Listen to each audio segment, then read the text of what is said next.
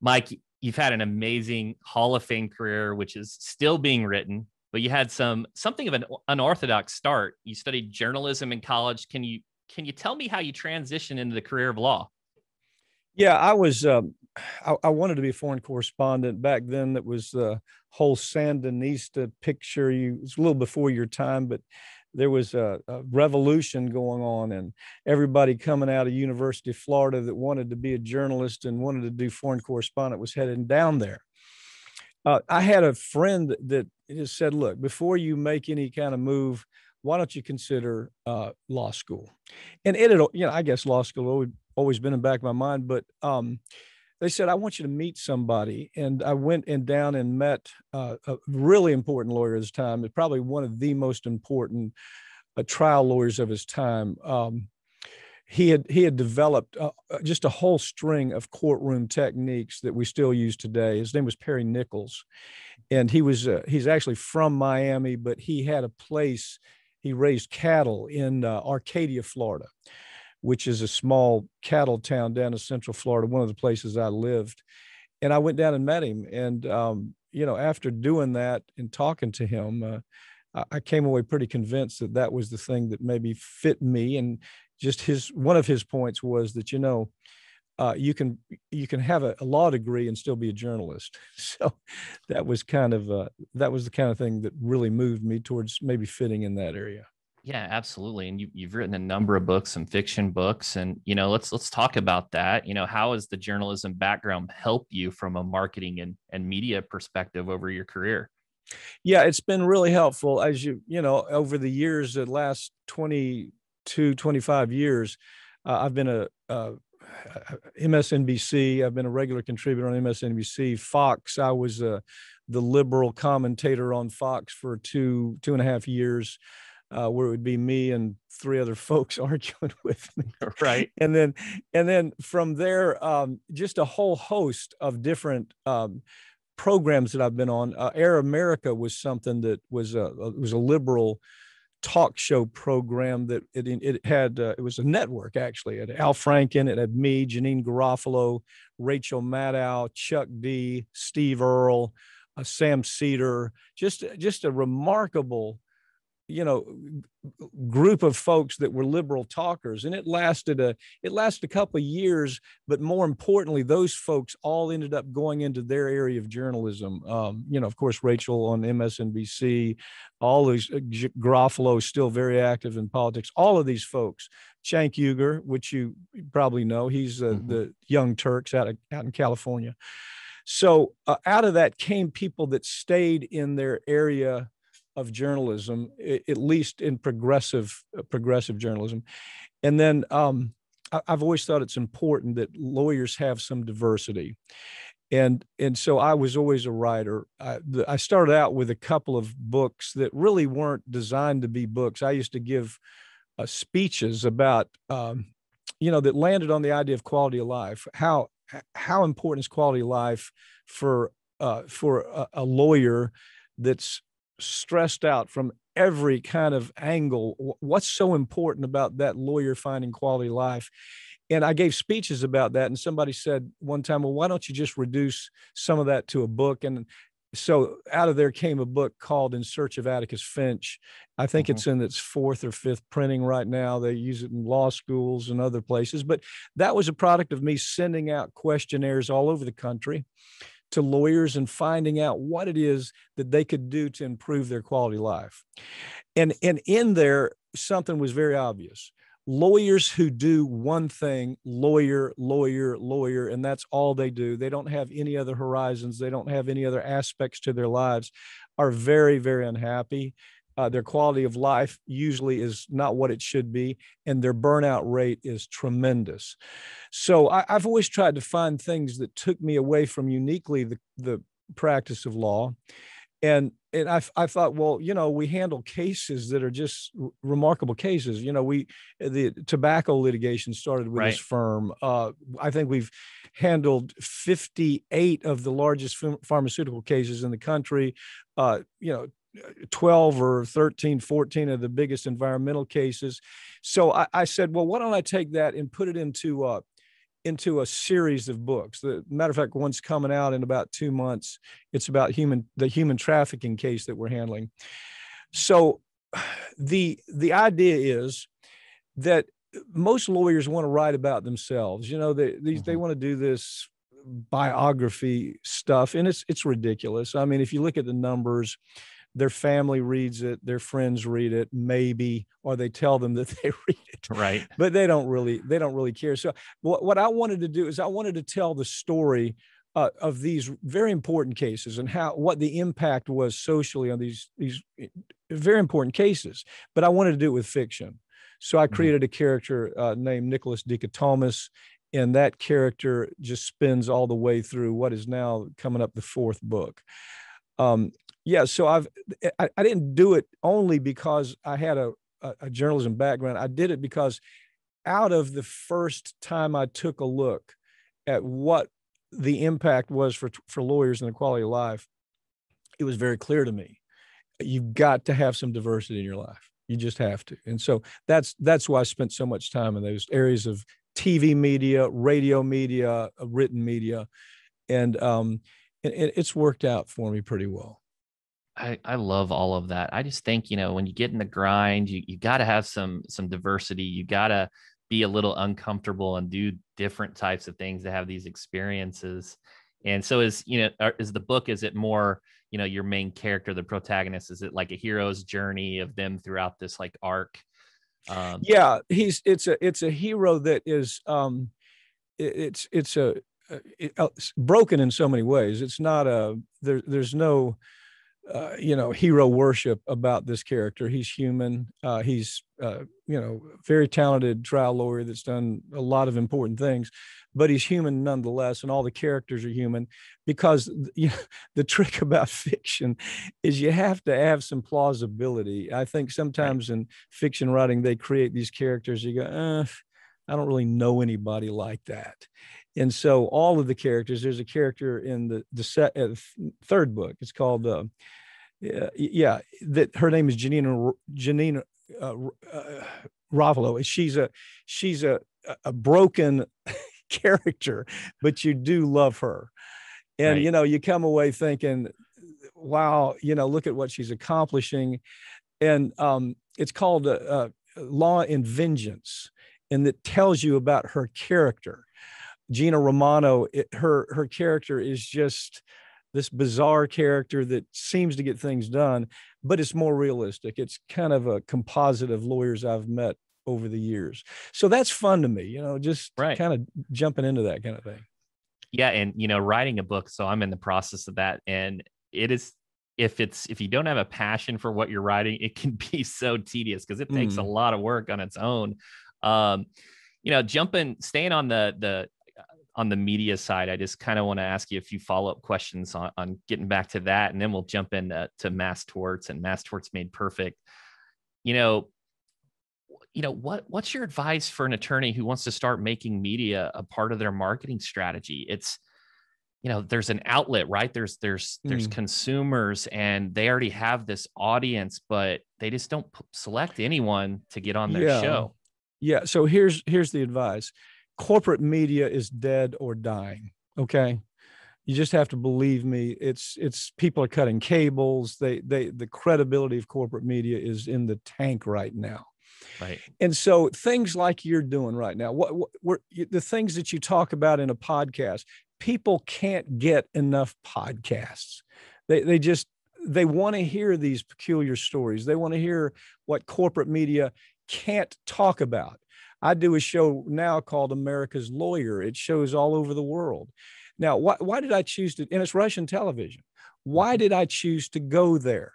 Well, because when I was doing media with the corporate media, I worked with Ed Schultz, who was an anchor for a long time. And we'd be getting ready to tell a story. It might be that Bayer has a product out there that's killing women by the hundreds.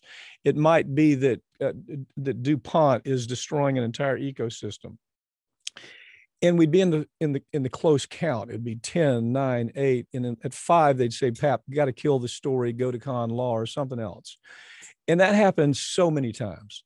Even with my partner, people don't realize this, but Joe Scarborough used to be my law partner, and we helped him get that job with MSNBC. But even when I was with him, the corporate impact for corporate media, the advertisers had such power.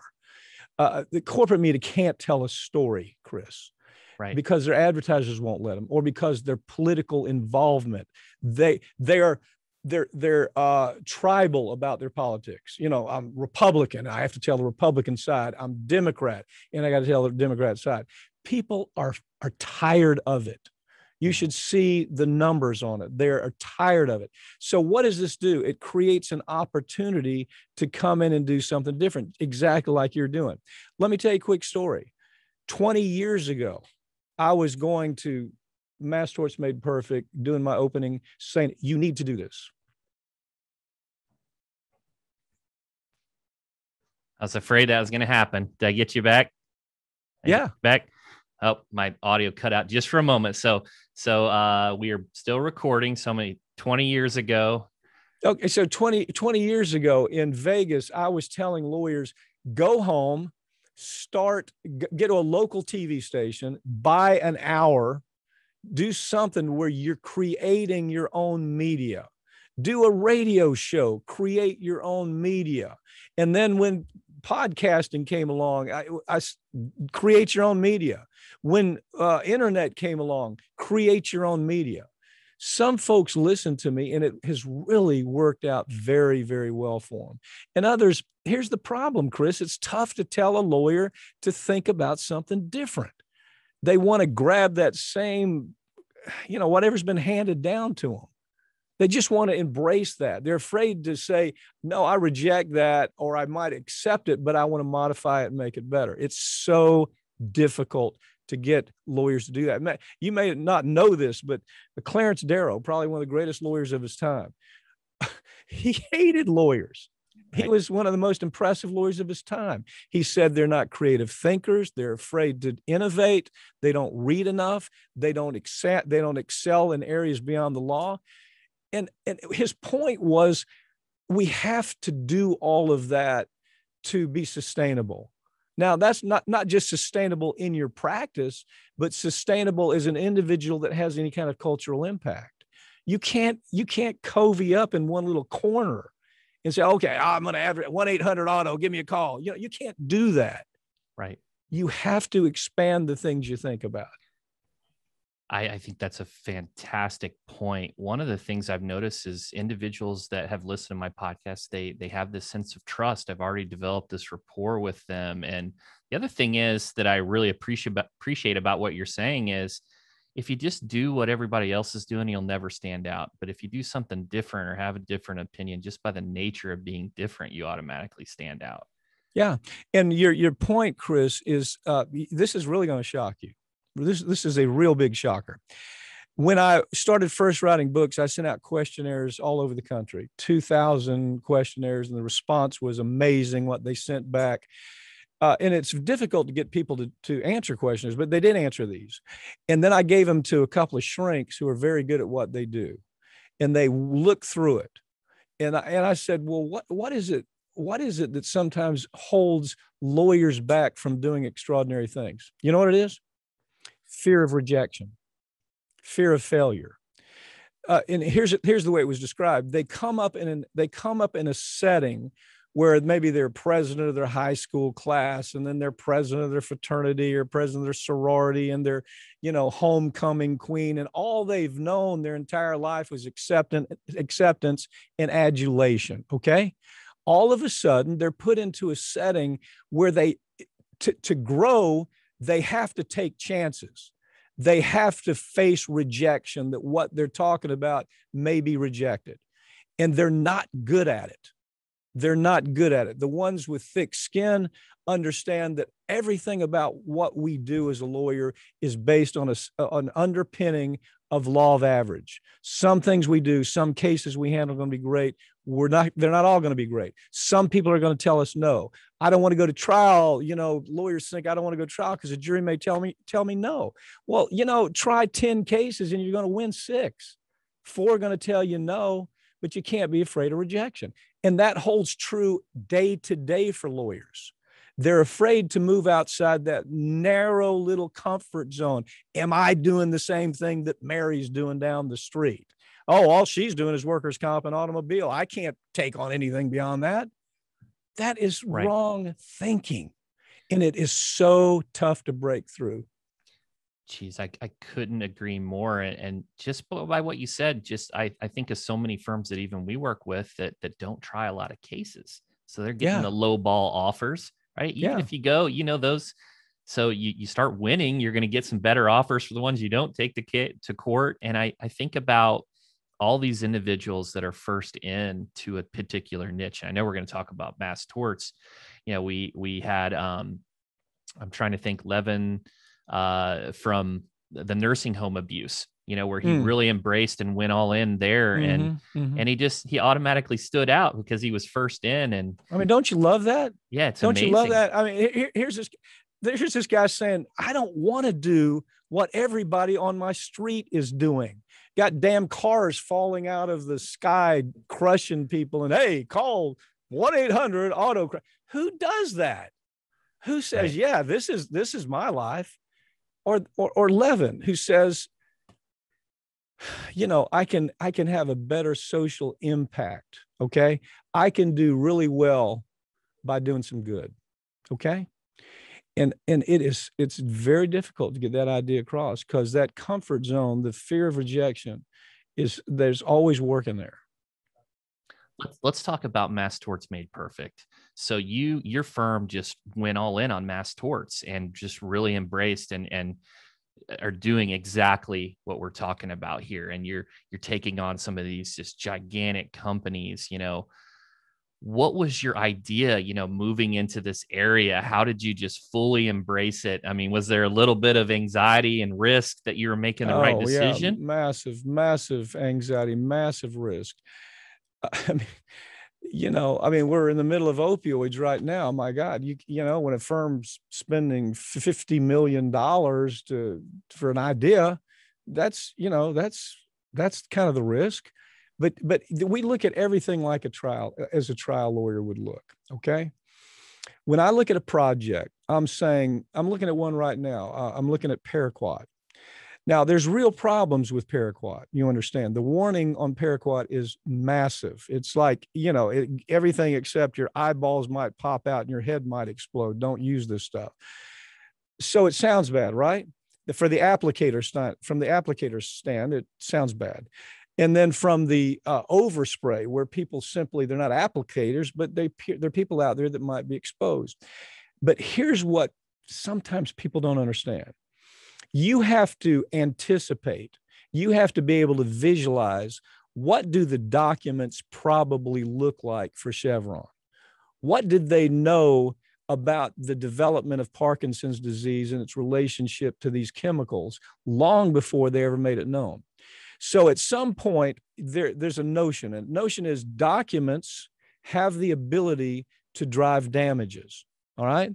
So I don't simply look at a project and say, oh God, now paraquat is a great example. I didn't just jump into paraquat and say, yeah, I'm going to do it. I'm analyzing it even today. How is the case going to try? I'm always trying to visualize what happens in trial. And if you talk to most trial lawyers, I mean, people who really do try these cases, they're going to tell you the same thing. They project and they anticipate, and they're able to look into a project and say, you know what, I bet on cross-examination, it's going to be a bloodbath when I have that person on the other side of the table with me. When I start talking about their documents, when I do what we call it, we've developed something called an attack document bounce. It's very specific to what we do. It's unusual. People don't, but when I look at it, I'm always saying, how is that going to work in this case? And, I could be wrong on paraquat. We've been wrong one time. And, in 21 years advising at mass torts, and that was on Accutane. But understand, we still won the first 3 cases tried in Accutane. 8 million, 4 million, 7, we won those cases. But then we had the judge that was a reasonable, just middle line judge. She moved on and she died ultimately. And it was replaced by a Nazi. It's just, this guy was a fruitcake. And so obviously that changes that's right. Something you can't anticipate. It's a intervening cause that you just don't right. even have to see coming. So we've been pretty good about calling them.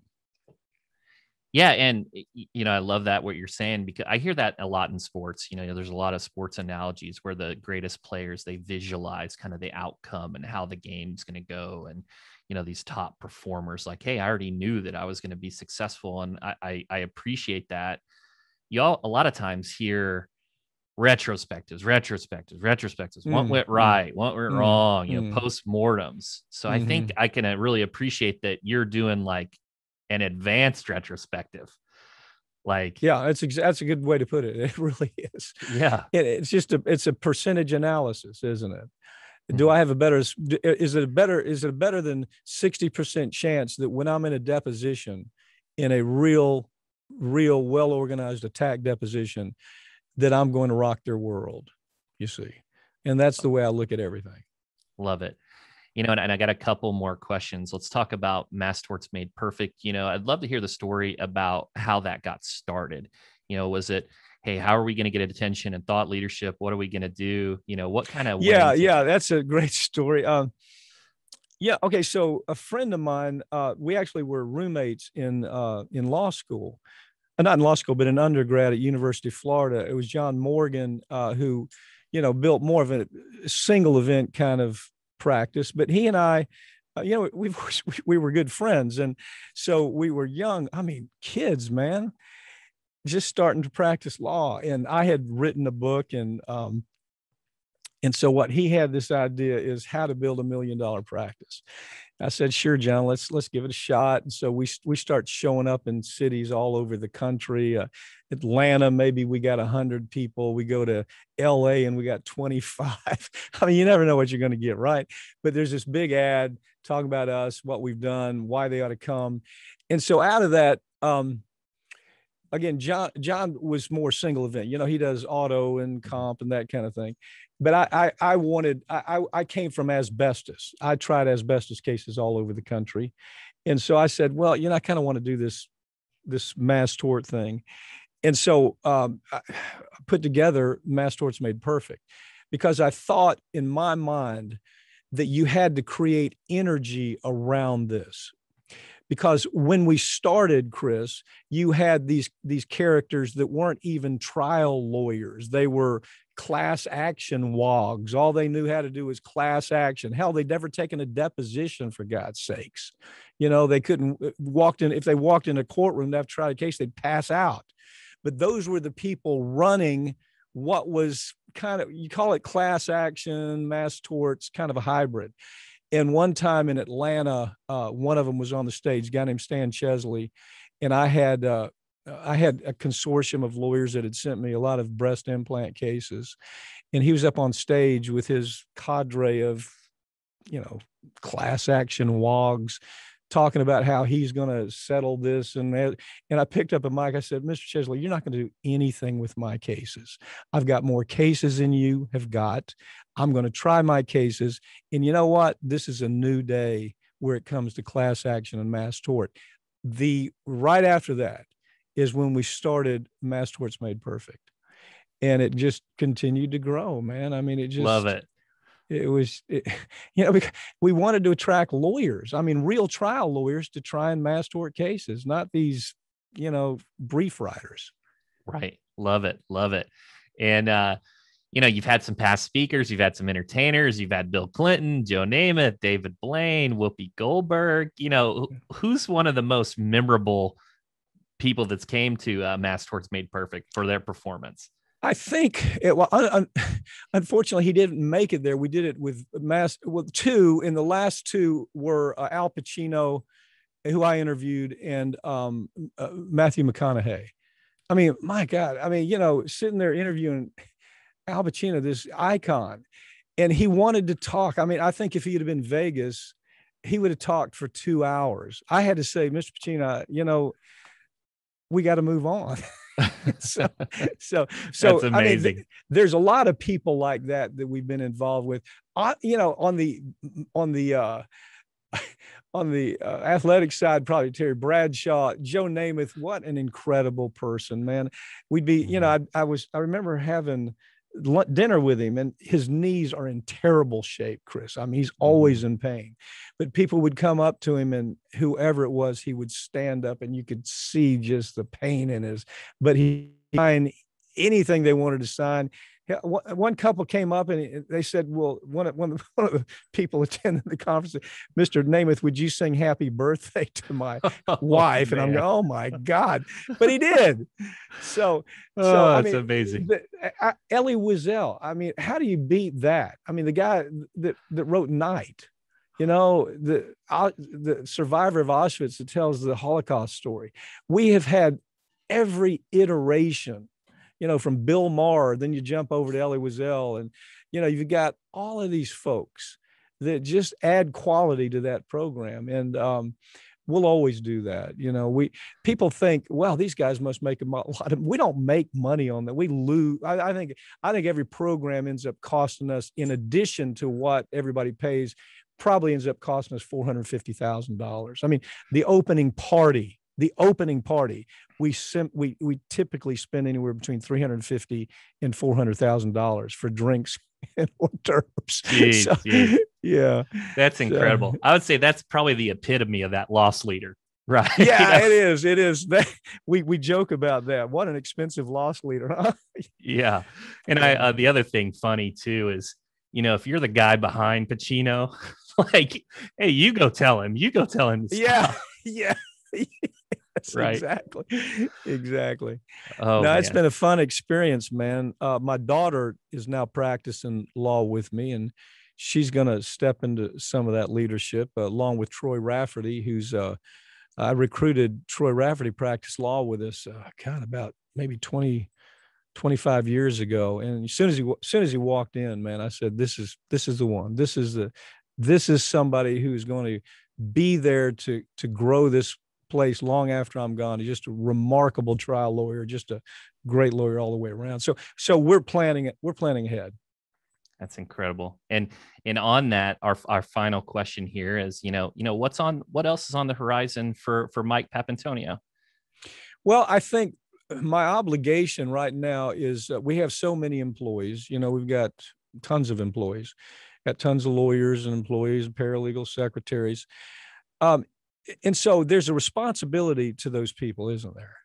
You don't just say, well, okay, I'm going to go home now. I've had a great career. There's nothing else I want to do. And so you have to take that, whether you want to or not, and say, I've got to stay in this game. I've got to make sure that these people have a secure future. And what I do matters. The decisions I make matters. The trials that I win or lose, that matters. So it's not like you can just, when you're so committed to something for so long, you can't just, throw in the towel and go home. Now you can take, as you may know, I take extended time off. I mean, I'll jump on my boat and go to the islands or something like that. Mm-hmm. But I don't, the idea of me saying, yeah, I'm going to go home now. It's not likely. That speaks a tremendous amount about your integrity, and I really appreciate that. That's very admirable. And I think your staff, they see that and they feel confident and secure. I mean, it's just got to bring the stress levels down. Yeah, they're a great staff. I mean, it's a family. My paralegals have been with me 30 years. My secretary, 37 years. I mean, they stay here. That's incredible. Yeah. That's incredible. Mike, thanks so much for coming on the show. It's been such an awesome time speaking with you. Well, Chris, thank you.